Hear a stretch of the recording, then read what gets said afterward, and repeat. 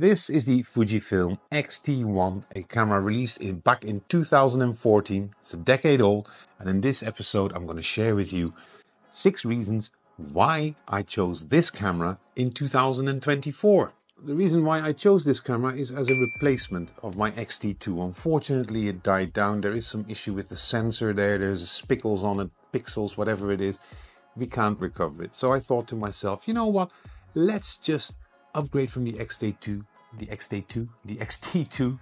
X-T4. This little beast of a machine. And I didn't like it for photography, great for videography. So I bought the X-T30 Mark II, which is an awesome little camera. There's enough videos here on this particular camera to see what I thought of it. But with this said, one of the limitations on the X-T10 till 30 Mark II series is that once you shoot with a little bit of a heavier lens, or a lens which is slightly bigger, the form factor is kind of getting into the way here. So that's my second reason, it's the form factor. If I look at both cameras here, you'll see here, this is the X-T4, big, bulky. Yeah, the X-T3 is an option as well, but it's a lot more expensive. If I look at both of these cameras, my preference will go to the X-T1 for the very simple reason, ISO, shutter, release button, those three. I really missed that one on the X-T30 Mark II. You'll also have this little thing here, photometry meters. So, and on the later models from the X-T4 onwards, you got a film and a photography centric dial. I mean, overall, I like the build quality of this. Yeah, it just feels good in the hand. It's produced in Japan, which a lot of people see like, oh, produced in Japan, it's perfect. I wouldn't say it's perfect, but the one thing that it has from Japan is that the materials and the finishes are pretty decent to what you see nowadays on the XS20, for instance, or the X100V now, which is a lot more plasticky. So with the build quality doesn't mean that all of a sudden it's superior, that it comes from Japan and crap because it comes from China. No, it's just the materials used are very, very different. Reason number 3 here, and that's probably a reason you're going to surprise, is I really kind of downgraded, if you want to call it that way, to the X-T1 because of the sensor. I love the sensor on the X-T2, that was an X-Trans 3 sensor. With this camera, the X-T1, I have a bit of history as I borrowed it once on a trip from a friend of mine. I completely forgot about it, and then I went into Lightroom here, suddenly saw Fujifilm X-T1, couldn't quite remember what was going on, looked at the pictures and I was like, wow, this is not only sharp, there's a really specific tonality, feeling, charm to these pictures. What is going on there? And that's the X-Trans 2 sensor. It's a little bit more yellowish. The blues are slightly different. From a color science perspective, it's not perfect, but that's what I like.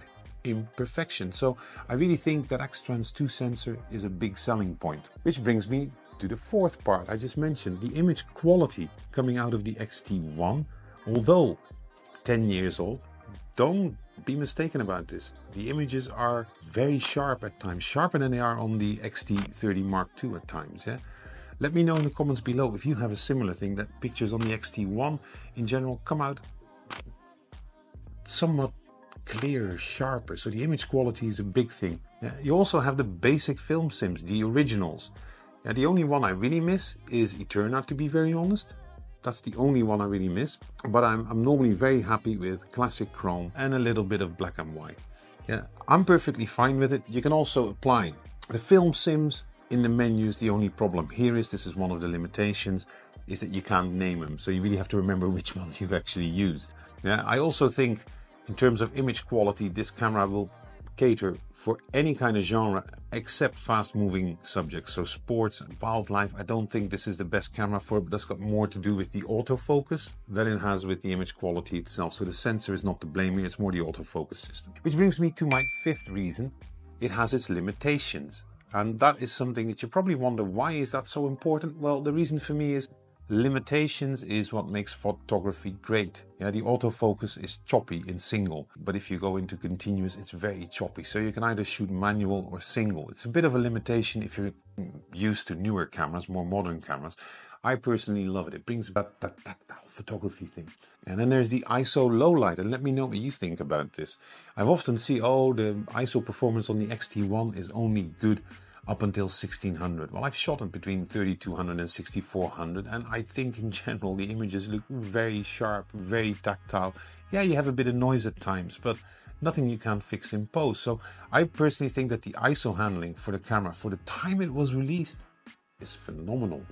I also think the general camera experience, general photography experience you have here is fantastic. Now, if you're a hybrid shooter, I cannot recommend this camera because it only films in HD. There is an audio jack which requires an adapter. I would normally say then go to an X-T3 if you really want a good hybrid camera. In that way, I would normally advise use your smartphone. Now, and last and not least, you've heard now that I love it as a replacement camera.